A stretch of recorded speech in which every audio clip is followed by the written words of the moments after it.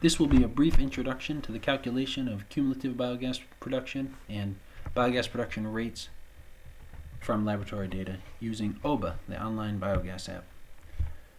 So to get started, let's take a look at the two different types of files we will need to make these calculations. We'll need a volume file, which has information on biogas volume measured, in this case, from BMP bottles, batch reactors, and then composition, which has information on biogas composition. In a spreadsheet program, these files look like this. We have a bottle column, which has a unique ID code for each bottle. Days column, which is the time at which volume was measured, and then a volume column, which is the measured volume, in this case in milliliters.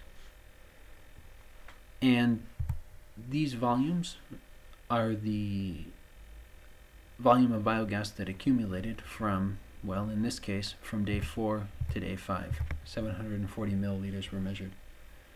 From day 9 to day 11, 1,140 milliliters were measured. The ID column has to have a unique value for each bottle. So here we can see 1, 1, 1, 2, 1, 3, 2, 1. So there are several in this file. And the data are organized in a long format. So we have one observation per row. We don't need to have measurements for each bottle on the same days or at the same time. This days column, here it's an integer. It could be a real number. The same for the volume column.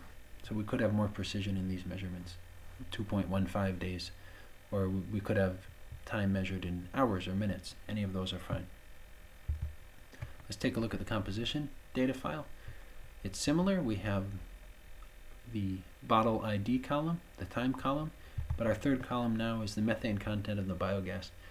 And for OBA, it needs to be normalized by the sum of the CO2 and the methane contents. So here we had 73% methane. This could also be entered as a percentage. It could have been 73.3. Alright, back to the app. We will upload those data files in just a second, but first we need to work in block 1 for a bit and specify some information about the measurements. So data type, well, these were volume data, so we'll leave that at the default. The measurement temperature, in this case it was around 25 degrees. And the measurement pressure, we're going to assume it's atmospheric pressure. So these correspond to the temperature and pressure at which biogas volume was measured. And they'll be used to correct to standardized conditions and to remove the contribution of water vapor. Alright, so let's upload our volume file. We can take a look at it to make sure it was read in correctly, and it looks good. This just shows the first 10 rows, but we could see more using these buttons down here, and we can close it with the X or the close button at the bottom. We can also sort these columns and search for particular values. Now we have to identify columns.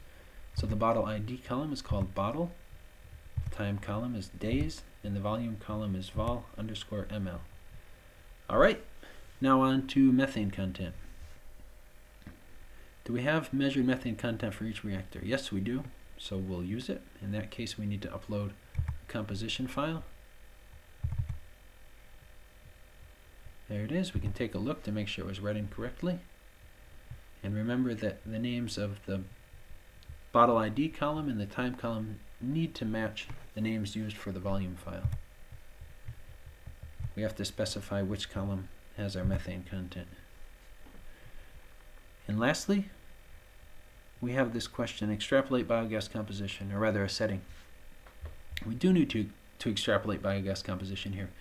And the reason is our first composition measurement came after our first volume measurement. So the first volume measurement happened to be on day 2 here, but composition wasn't measured until day 7. So we're going to have to apply extrapolation to estimate the composition value for all those days before day 7. And OBA uses constant extrapolation. You may have noticed that once we selected the methane content column, we got a plot. So here are our results. We can click the enlarge plot button to see them. We have our time variable, in this case days, and then the cumulative volume of methane that's been produced. And we have aligned endpoints for each reactor.